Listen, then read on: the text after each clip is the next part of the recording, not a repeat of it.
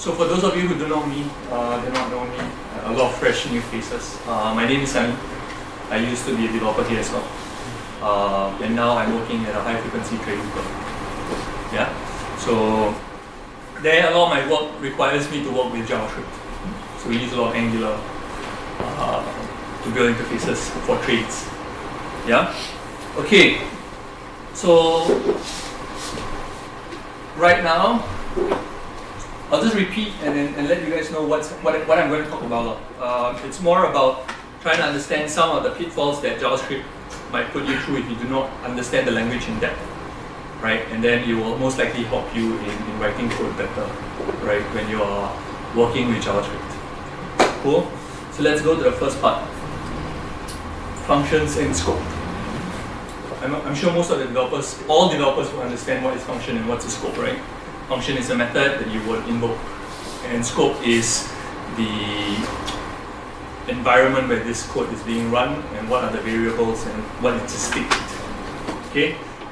In Ruby, you have block scoping. So within the two brackets, anything within that would be a scope, right? In JavaScript, it's functionally scoped, right? Which means that I'll show you right now. Let's go and see how it looks like.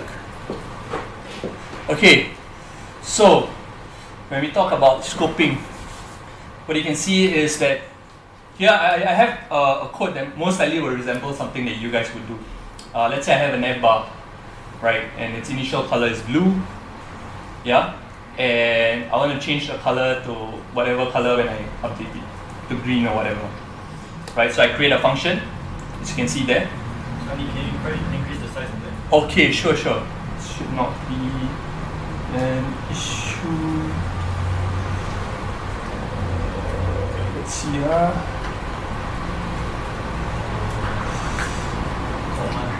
Command plus. Okay.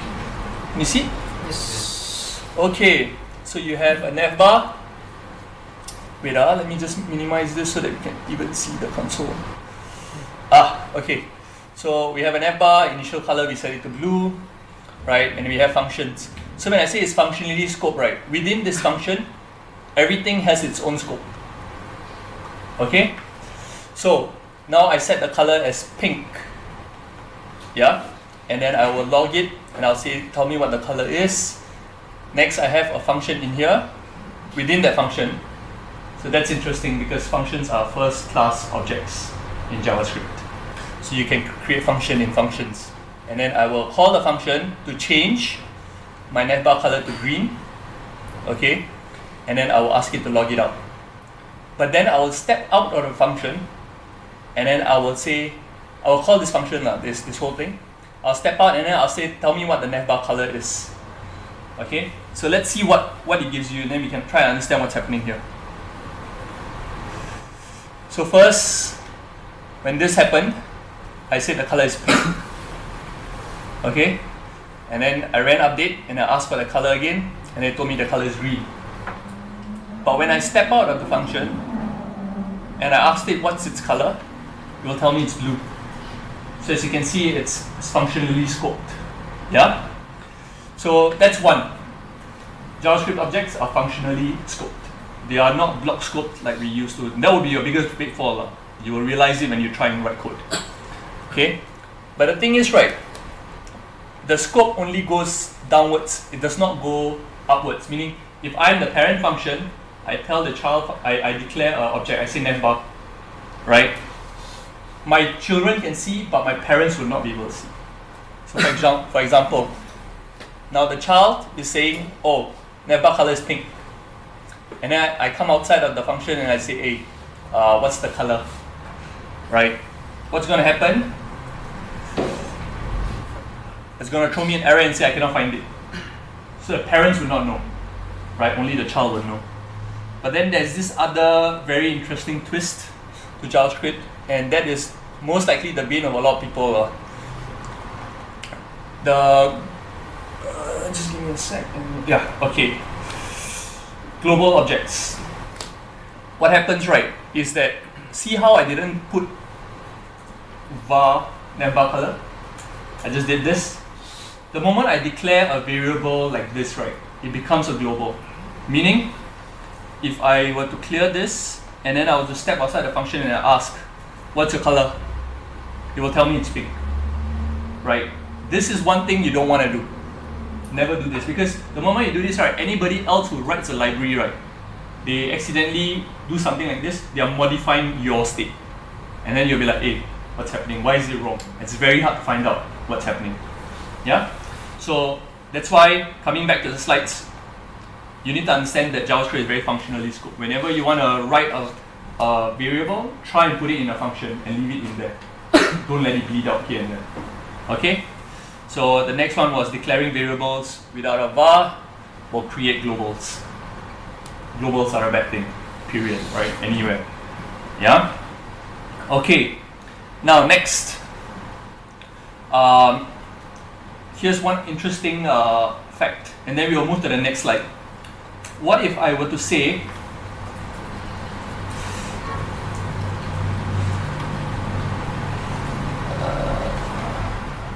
give me the color now.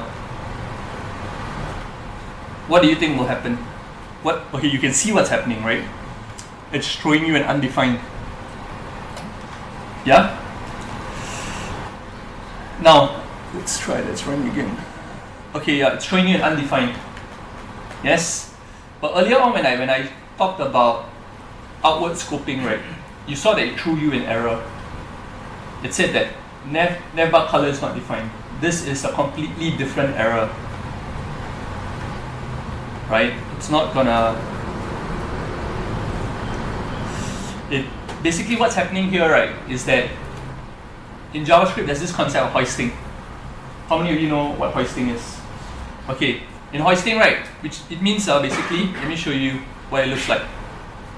Let's do this. Let's say you were to do this in Rails, right? Do you think the function foo would be able to run? Would it be able to find it? If I run it first and then I declare it? Yeah. It happens, right? What happens in JavaScript is the same thing. You can always call the function first and then declare it later. What JavaScript does, if you have to go to online websites, right, some sites will tell you that they bring that function up to the top, the declaration to the top. That's not the case. The code stays where it is. It's just that the compiler will allocate memory for that function and say, okay, this function, I give you some memory. So when you call it, right, like upstairs here, it's able to find it and then execute whatever the code is. Okay?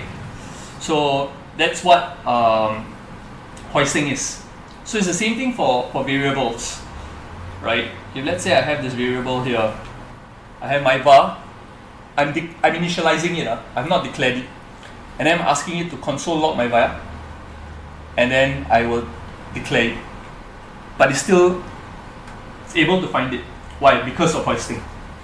But here is the tripwire, okay?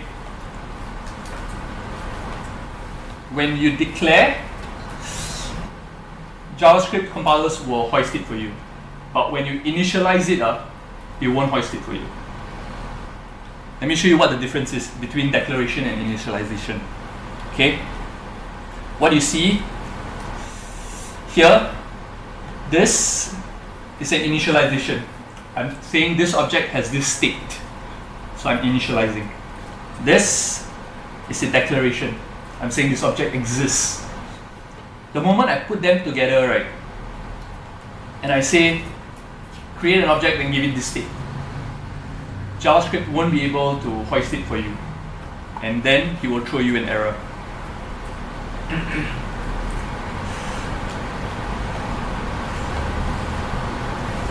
Let's try.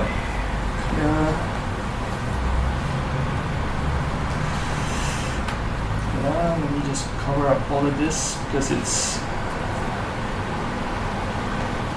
okay.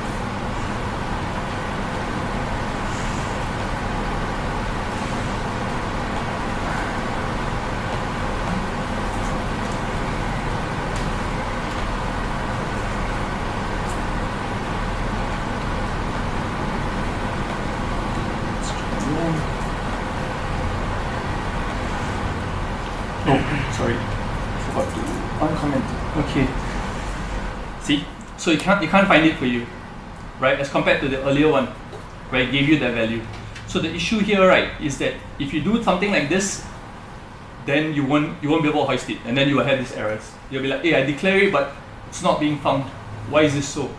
And then you look up in your code and you're like, I did the same thing, I'm declaring, but then there's this distinction that you might not be aware of, right? What a declaration is and what an initialization is. So you need to be very careful around things like this, okay? And it's the same thing for functions, right? If I did the same thing and I called the function first, and then I initialized it and declared it at the same time, it will throw me an error and say, hey, I cannot find it. Why? Because it just cannot hoist it. So that is the other pitfall. These are some of the things that I faced initially, right? And I'll get errors like this and I'll be like, what's happening? Why can't I get it to work? Where in the other case, it almost looks similar, but there are small nuances here and there that you might not be aware of. So this is one of them. Yeah? Okay, next. So we talked about hoisting. We talked about functional scoping. The next one that I wanted to talk about is passing of variables. This is another tripwire that we will face quite regularly. When someone asks you in JavaScript, is it pass by value? You all know what pass by value is, right? Yes, anybody knows what it means and doesn't know what it means? It's okay to say you don't. Okay, so when you talk about passing of variables, in any sort of computing, any sort of code, you will tell, hey, take this object and then do this, and then go to another function, you do this, correct? So you're passing the variables, right, the value. There are two ways to do it. One is you just pass the whole thing and you say, here is that thing, I give it to you, and then you modify it how you want. At the end of the day, you will modify that value. But the other way is to say, like in computing, right, you would have pointers and you would say, okay, here is the reference to that object, you go and modify it. Okay? One is a copy, one is the exact object. I'm just telling you, hey, you have access to it. Okay? So, in JavaScript, everything is passed by value. Some people might come and tell you, oh, no, objects are passed by reference, but values are passed by value, right? That's not the case. Everything is passed by value. It's just that in JavaScript, you have a concept of pass by reference value. So what I'm saying is this. Let's say I have two boxes and I put things in there. If that thing is a primitive, your strings, your integers, or your numbers in this case, then what's going to happen is when I pass it, I will say, here is the whole box. I'll give you the whole box. You can change it. I'll give you a copy of that box actually. So I'll say, okay, what's in this box? Okay, let me create one and I pass it to you. You change. In the other way, for objects, I would say that is where the box is, but if you change it, right, if you overwrite it, you won't change what's inside. You will change the reference that I told you, how to get to that box. Am I clear? Or is it a bit confusing? I can retry it again. So pass by value is saying, for example, I can show you now. It's easier to see when you see it in code. For example, passing, okay, here we go. Same, actual example. I have a function that changes a job of a person. I pass it the person, and I say you change the person's job to president, right? Then I create my object and I say Sunny, his current job is a clown, right? And then I run the function. First I will log, right? I will say what is my current job. Then again I will change my job and I will log what is my new job. Okay? So let's try and run. As you can see, I changed the object that I am. I've changed my properties, right? Now it would seem as if what you would see it as is, oh, I have this object and then I passed it to this function and this function modified the original object. That is correct, but I'm not actually passing you the object. I'm telling you that this is the address of the object. You can go to the address and you can modify it. I'm only passing you the address. Okay? Which means if I were to go and do this,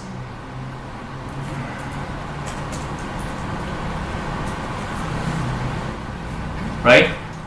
As you can see, I'm still the same. I've not been modified. Why? Because I changed what the value of the address was, not the actual object. Do you see it? Anybody don't see it? See this? It would, for some people, for me initially, I knew that it would seem like as if I'm changing the object, but why is it not going to foo, right? Why is it not behaving that way? Because I didn't understand this concept, right? I'm only changing the address, not changing the object.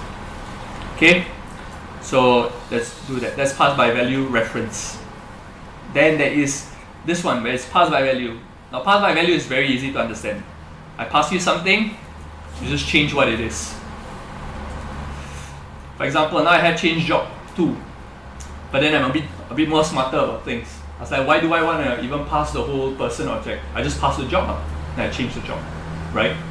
Then that's where you might trip, because I have job here, I'm changing job to cowboy, I create the object head, I give him a property called job, right?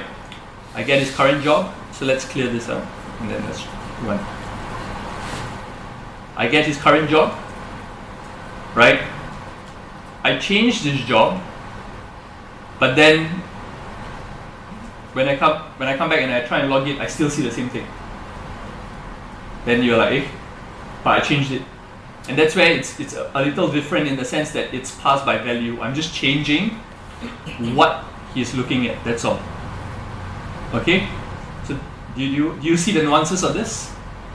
Right? It's very subtle in that sense, right? But when you play around with it, you would get a better grasp of it. When you pass objects, you can modify it, but whatever the variable is that you passed, if you change it, then it just changes locally to that function because of that scope. Okay? And it won't bleed out and modify the outside guy. Yeah? Cool? So that's the next one that usually causes people to trip. So when you face issues like this, right, you want to see what are you passing? Are you passing the object? Are you modifying the property of the object? Or are you overwriting the object? Yeah, those are the questions that you will need to ask yourself when you see issues like that. Yeah? Then the next one, this is the last one. This is the easiest. There are through-D values and false-D values. Okay, everything is through-D except for this 5. Now we can look at what it means, right? In code it's easier. It's a bit messy, but it gets the... You don't need to look at this because this is more complex. You just need to see this. It's in English. Okay, when I pass false, it's coerced into false, meaning this is a falsy value. I can run Boolean operators on it. I can say if false, then I can do whatever I need to. Is it loosely equal to false? Yes, obviously it is false, right? So that's fine. But the next few are the ones that are a bit tricky. Things like 0 is coerced into false, right? Is it loosely equal to false? Yes. This is where in companies like us, we have tripwires like this. Because 0 can be a price. If there is a price, then I want to do something about it, right? But here you would say there is no price because it's a falsy value. So then, you know, these are small tripwires that you might not have seen, right? So this is where you would see things like, oh, okay, I need to make sure that I need to check whether it's a 0 or not. Yeah? The next one, empty string. Empty string is also coerced into false, right? Is it loosely equal to false? Yes. So that means if you had an object and you empty the object's name, for example, then you might have an issue with it, right? Because you say, oh, I do not see a name, right? So you need to think about it in that manner. You need to check what the actual value is, and you need to understand what if it's a truthy or a falsy value. Then things like undefined is false. Is it loosely equal to false? No. This is very interesting. Why? Because undefined means it's not there. But if I were to try and double equal it into a false, for example here, it will tell me no, it's not. So I have to be very wary of this. right? Just because it's undefined doesn't mean it's not there. Okay, so be careful about this. The next one is also the same. Now, is coerced into false? Is it loosely equal to false? No. So yeah, it's very, very odd in that sense. So usually what you want to do things, when you talk about coercing, you are talking about is it a falsy value, you can use that. But if you were to say things like false equals to null, then no, it will tell you no, it's not. Because these are two different objects. These are two different types. False is a boolean, null is a null object. It's an object, so it won't allow you to do this. Okay, very interesting. NaN, you know what NaN is? Not a number, yeah. So NaN, is it coerced into false? Yes. Right? Is it loosely equal to false? No. So these are some of the truthiness tripwires, and it's only through like doing this a few times and tripping away a few times, right, you will understand the nuances of it all. And that's why I did this, because to me is, if you can get over this hump, this initial hump of not understanding why is it behaving so erratically, right, then you would try and pick it up a lot more and you want to work on it a lot more. Yeah. So yeah, so that's about it for me now. If you have any questions, you can let me know, and then I can try and help you guys understand. Yes? How about using the triple equal? If you use triple equal, that's a strict equality check. Yeah. Right? It would still false, right? It would still be a false from what I understand. Yeah. So what I was doing here, I was doing a loose check, right? Usually you would do things like this. The triple is type.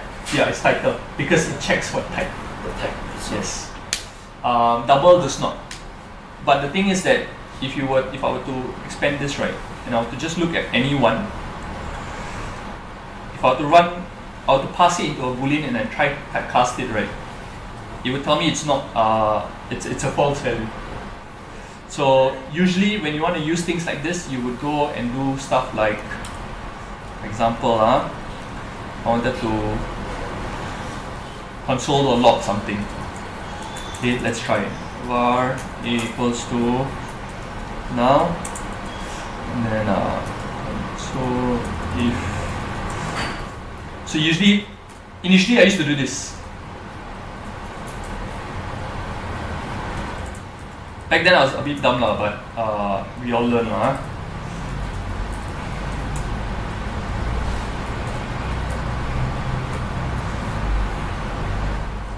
And then I'll be like, why is it not running?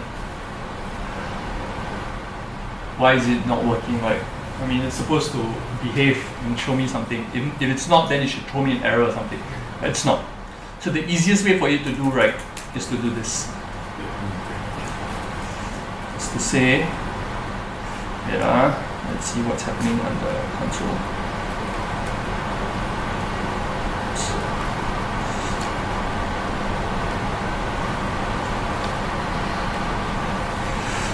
Let's try a new one.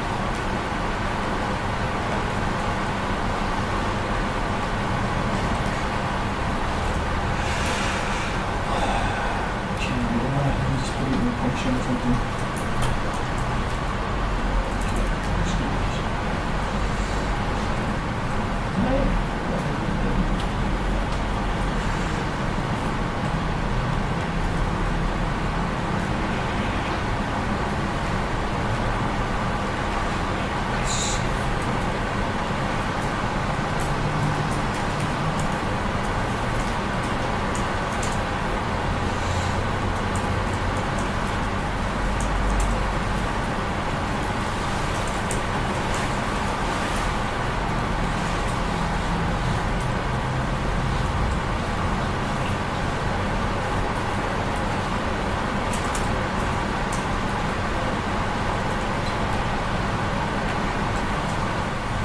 Okay, so now it behaves the way I want it to behave.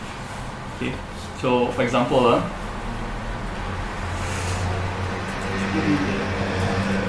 not equals to false.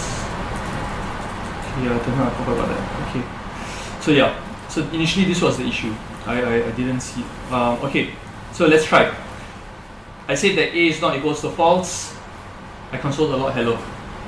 Right. If it's null, I would assume it to be false. Right, but then it does not behave the way I want it to behave. Right. There are other very different case scenarios that you will come across, but they are along these lines, where I assume it to be false, but it's not. Right. So what you need to do is to check for the object itself, and then check the truthiness of it. So when you do if things like this, right, you will try and typecast it into a boolean like that. Okay, so yeah, that is all. So I hope that answers your question, right? In scenarios where in actual work you need to go and check for a value, try and do this instead of checking it against a false or a true. Yeah. Any other questions?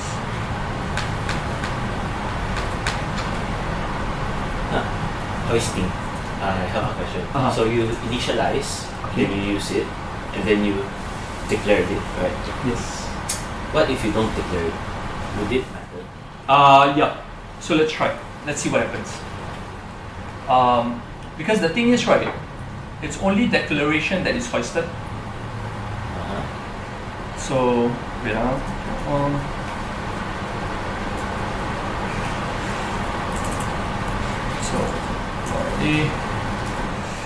so you're saying that this is what I want to do, right? A equals to hello. Yes. Correct. And then console log A.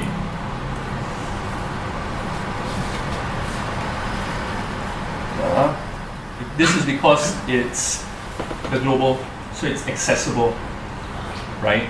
So that's why it's working. Now, if you put it in function, pass A, and then we tell it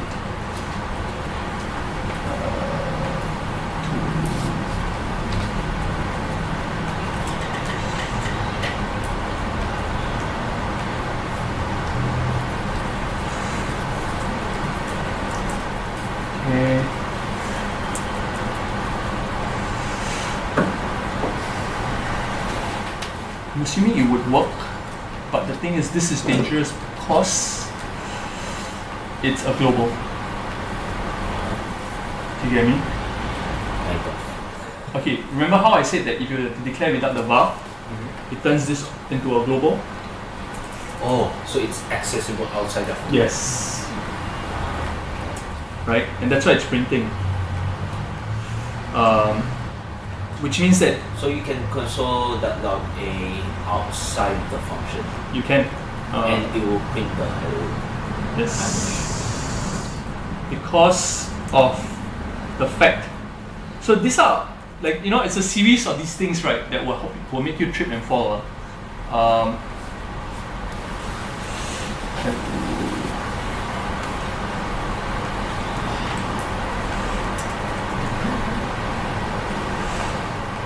Now it's throwing errors. Okay,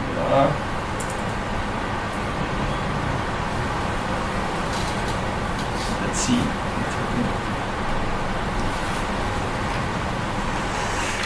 Okay, let's try now. Let's see what it throws. Okay, so first it shows you the console.log A.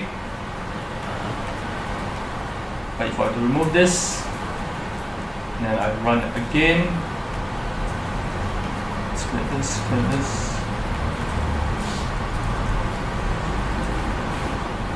Is not defined. So, but it's kind of hoisted outside the function. No, this won't hoist it outside the function. When you say you are declaring it inside, right? You are effectively creating a global object. Anywhere that for example, let me show you in the global variables. You see, I did not. So what this does is that it declares it as a global, anybody can access. It creates and then it declares it as a global object, and then anybody can access it. So that's why you can still find that object. But if let's say you were to say, for example, inside scoping, right? Let's see, Net color is here. I were to remove this, then you would get undefined.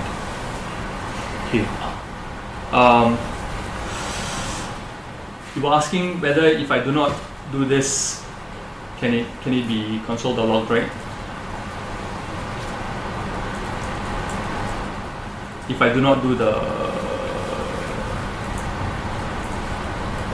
declaration. Yeah, correct. Let's see. Let's try. I didn't try that yet. So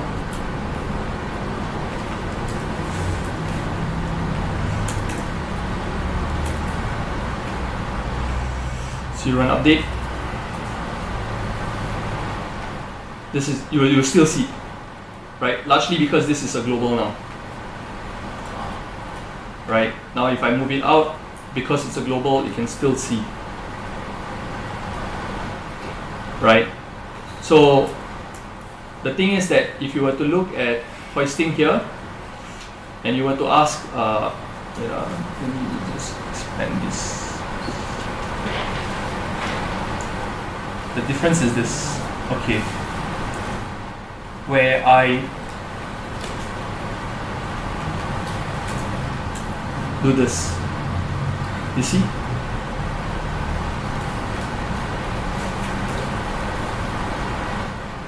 Now it throws you an error. Because I am calling for that function, I have initialized that function, but I have not declared it. So the position is the one that so now I get it. Okay, so the difference between this and the other one. Okay, so this is what you see now. Yeah. I have foo3, I am calling for that, I'm asking it to log the object, and then I am initializing, and in that case, it does not, throws me an error. Correct? Yes. Whereas in the other one, I have already You declared it. I already initialized it, not declared. Initialize. Yes, I've already initialized it and I tried looking for it, so you will be able to find as a global. Right? So if I were to bring this up on top of this guy, then you would get your error. Yeah. The last one. So yeah, so these are some of the, that's why you would trip a lot on this. But if you play around with it, right, you'll be able to figure out some of these things. Yeah. Any more? So if you initialize at the top, you will not have any issues. Yeah, that's usually recommended. So for guys like us, when we work, right, we would say initialize everything at the top, because then I have a picture of the objects in this function. And it's okay to initialize out of the function. It is okay to initialize out of this function. Question is, are you initializing up here in the global?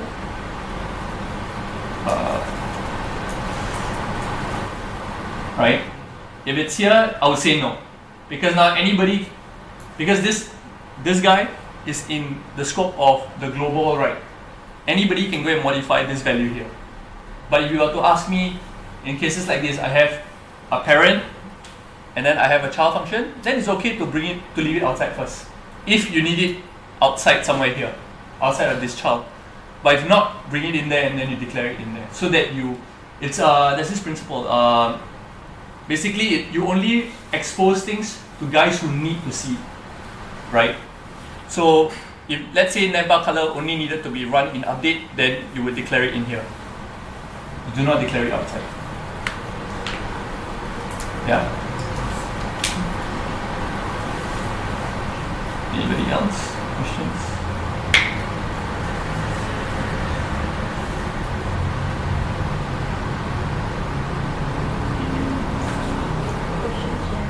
Any questions, Gerald? About hoisting and functional scoping and passing of variables and truthiness? I missed the first part. Can you like? Yeah. So this is how you do it. Yeah. So these are some of the pitfalls. Hopefully it helps you guys. Let me know if you have any other questions. Right, cool.